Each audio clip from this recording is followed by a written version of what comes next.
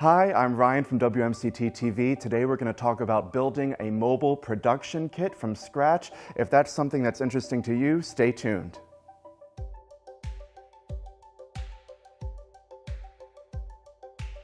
So, like I said earlier, I'm Ryan. I work for WMCT-TV in Marlborough. We're a community television studio. And one problem that we were running into is that whenever we'd go on location to cover sports, to do interviews, to do anything out in the field, we had a lot of different pieces that we had to bring along with us, with tons of cables, with tons of power strips, every XLR and HDMI that you could imagine. So I wanted to figure out a way to put it all into one case and condense it as much as possible, so that we could just pick up one case and go. And here's our solution. I'm going to walk you through it today.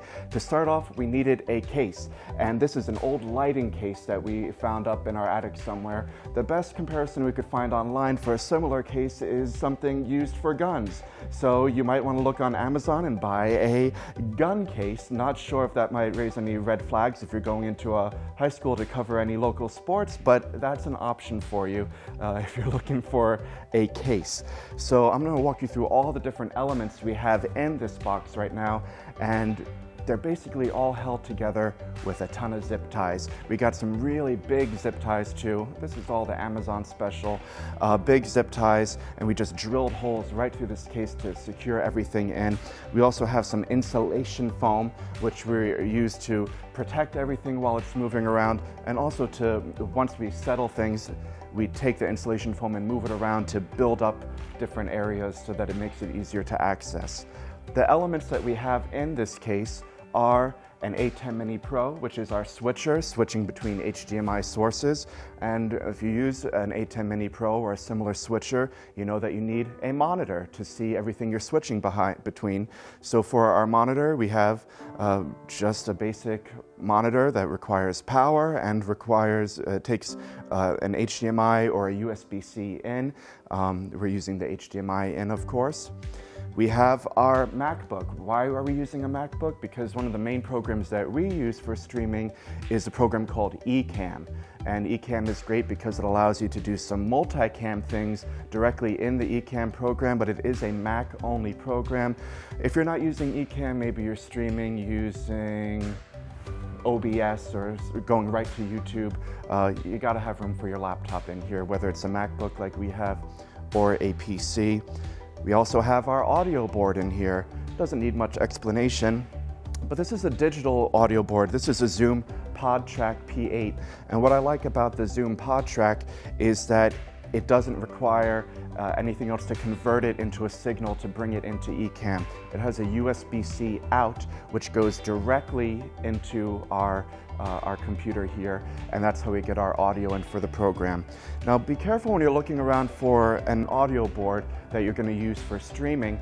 There are some other versions of the Zoom mixer, but when I brought them directly in via USB-C into the computer, I didn't have control of any of the volume faders. It was bringing everything in at whatever the gain was set at. What I like about the Zoom PodTrack for live streaming is that it does listen to these faders, so as I bring things up and down, you can control what is going into your streaming program. Going back to the A10 Mini Pro, you can take this directly into your computer. It reads it as a giant capture card.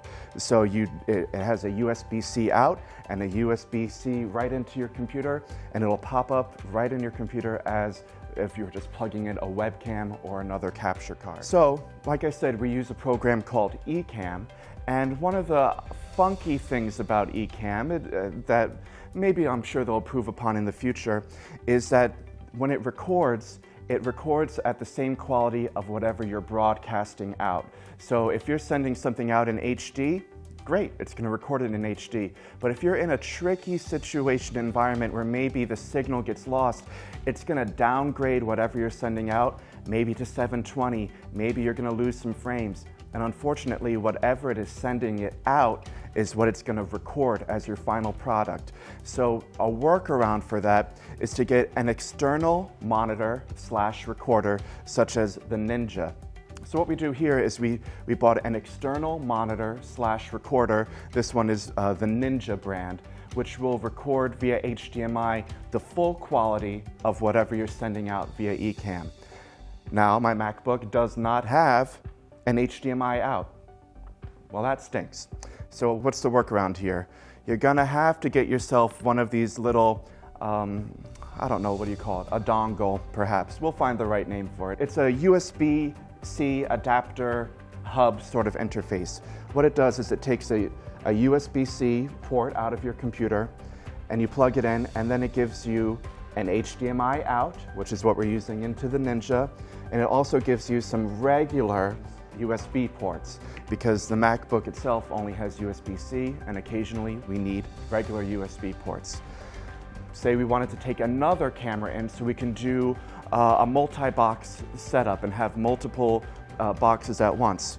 Well, the ATEM will only let us switch between one source at a time, but you can add additional capture cards into this setup via this USB hub dongle mabob, and by adding some additional capture cards to them, such as a CamLink capture card, you can bring in additional camera sources, and that way you can do a nice multi-box setup where you can have multiple images on screen at once. Other than that, we've got a nice power strip over here where everything plugs in. And when we're not using it, we just unplug the power, tuck it right in here, and fold the whole case down. This box came with this sort of cardboard protector setup, and we just hot glued some more of these foam insulation panels to it, and they lay in really nicely on top of the whole thing to protect it when we're moving things around. But in terms of the actual connections from the mixer to the computer, from the ATEM to the monitor, and from the ATEM to the MacBook, I don't unplug any of those. I'm only unplugging the power when we're traveling. If we walk around the back over here, so now we're looking at the back side, or the top of our unit, and this should be the top because when you put it on the table, you don't want a whole bunch of things underneath it that are going to make it uneven and off balance. So we decided, just once again, using these ties to attach a few little accoutrements to the back side. So what are these little bags for? These are for our SWITs, and a SWIT is a wireless video transmitter. So we're not limited to just having long HDMI runs to this box. We have these little bags to attach our 3 SWITs. So when we're doing a basketball game, we can have someone down on the sideline, we can have someone up in the stands, we can have multiple SWITs running at once. And these little bags are just great. The SWITs pop right inside. You can't really see them, but we keep the little antennas right in the back pocket and screw them in like that. When we're not done, they pop back in, and we just use these little clips. These are lighting clips that you might use for a backdrop, and they just secure everything and keep it all secure while we're on the road, so nothing's gonna fall out of these bags. On the sides of these, we cut a little slit here, and coming out of the SWIT, we have the HDMI cable, which is it's going through a little hole here that's either going into the ATEM or into a capture card and into the USB dongle and into the MacBook. And then we have another little hole here where we have the power supply coming out. So the power in the back is going into a power strip, and of course the power strip on the inside is attached to the power strip on the back. Is that the most fire-resistant technique? I'm not sure, but I just wanted to avoid as many different plugs as we could. I don't think we're in too much trouble here. And then we just plug the whole thing in, it powers up the whole box, and we are off to go. So this was our way of using a lot of different technology that we already had access to build something that we could travel pretty easily. Other than that, the only other things that we're bringing with us are maybe some long HDMI cords, our cameras and tripods, some power for those, and we are good to go. One other thing that I don't want to forget to mention is our Wi-Fi hotspot. And this is a little hack, so don't tell T-Mobile our little workaround over here. But this mobile hotspot is not meant to be mobile at all. It does use cell phone signals, 5G, to provide Wi-Fi for a business, but it is not a mobile hotspot. But we use it as a mobile hotspot because we're not paying upfront for the hotspot device. This little baby is $50 a month as of January 2023, and it does seem to get the job done. We just plug it in wherever we go. And I've actually found that it does have Ethernet ports out. When you take the Ethernet port out of here and go into the USB-C dongle and into the MacBook, it tends to actually be a little bit slower than just using this Wi-Fi hotspot over internet, over Wi-Fi. So that's my little tip for you there. It might be different for you, and maybe if you're actually using something that was designed to be a Wi-Fi hotspot, it might look or act a little bit differently. But this does require power, unlike some Wi-Fi hotspots which have a very large and robust battery. This does not have that. And don't be confused if you pick up one of these T-Mobile hotspots.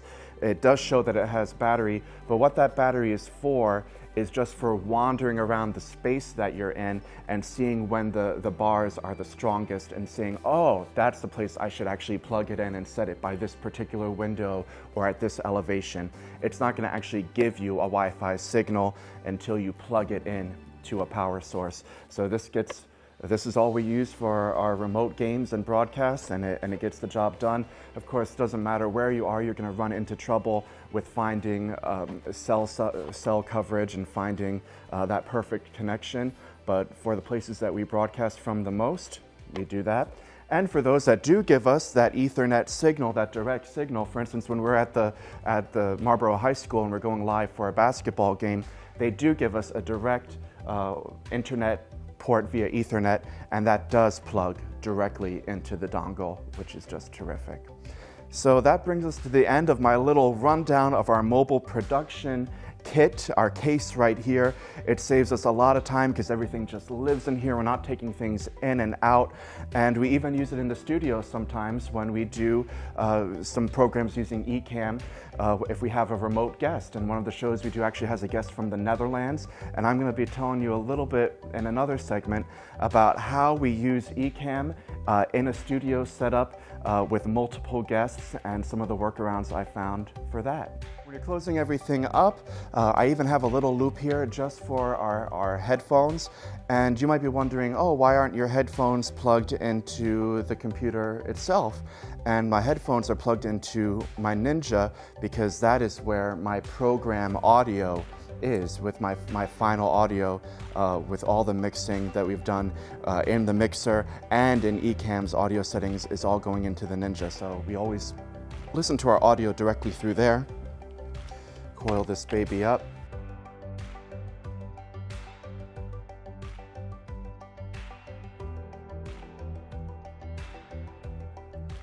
And then you're just going to start unplugging things.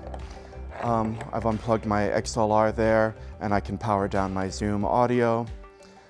I can power off my computer, and then I can power off my Ninja. And the rest of these things, the monitor, the ATEM doesn't have an on-off switch. We can just unplug all of these, and they can just nestle right behind here into this beautiful little cubby hole. Now this computer looks like it's built up a little bit, but it's not all the time. We have these extra foam insulation panels that we use for packing everything, and when we unpack, I just make a nice little pile here and I put them underneath the computer, and it just builds it up really nicely into a little elevated platform, which makes it a little easier to see and navigate the keyboard. But when we're packing everything up, that goes down. We have some external things that are plugged in, and I'm going to unplug those. One of those was from an external camera. The other is from external audio, which we can get rid of that as well. And everything is in here. And then there's no real Martha Stewart method to making this beautiful and acceptable. Like I said earlier, we have this piece of cardboard essentially that was a part of this kit, this old lighting kit, and we've just affixed some more of these insulation panels right to it.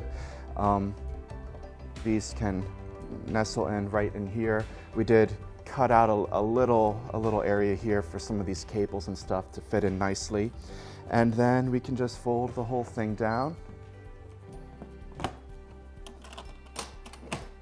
lock it up,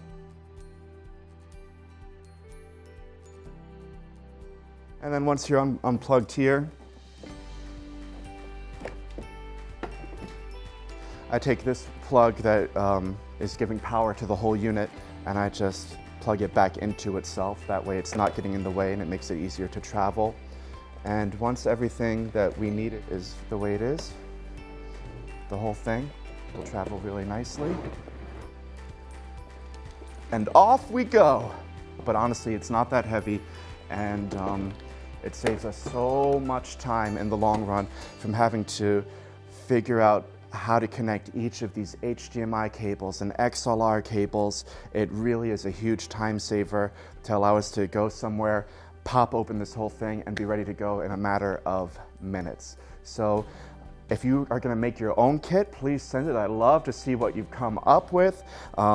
There is no guideline for making kits like this, and of course there are some sort of all-in-one production kits out there that have XLR inputs and can stream and do multiple things, but this was making the most of a lot of different things that we already had on hand. So I'm really curious to see what you come up with. Please comment below.